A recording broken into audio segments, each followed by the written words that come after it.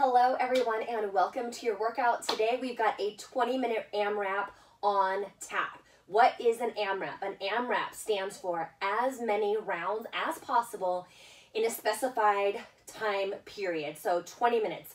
We're gonna set our timer for 20 minutes and get as many rounds of these exercises in as possible. Now we do want to move quickly, but we do not want to sacrifice form in order to keep the speed up. So form is always our most important priority. We're going to start with kettlebell swings. Just 10 kettlebell swings, feet shoulder width distance apart.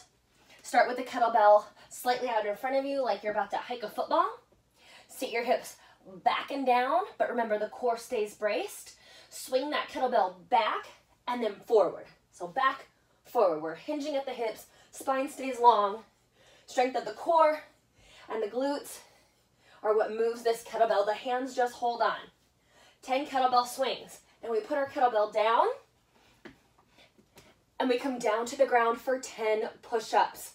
On your knees if you need to, or maybe you start with full push-ups, but then you drop your knees down as you progress.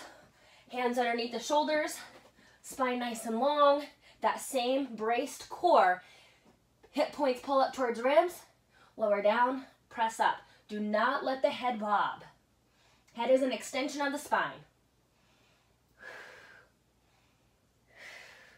Then we have 10 per side, single arm overhead lunges. You could do these walking if you want. Well, actually, let's just do static in place so that we can just do 10 and then 10. So we're going to take that kettlebell up and overhead. The arm that has the kettlebell, it's going to step back into a lunge. 1, 2.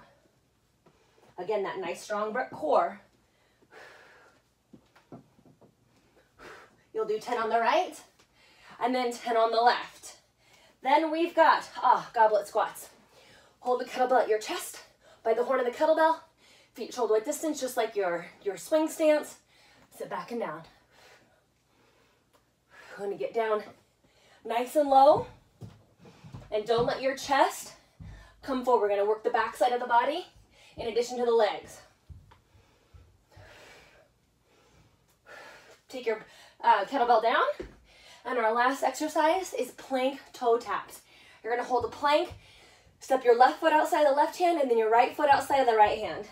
We're doing 10 per side. I'll just count to 20. 1, 2, hips stay low. 3, 4, all the way up to 20.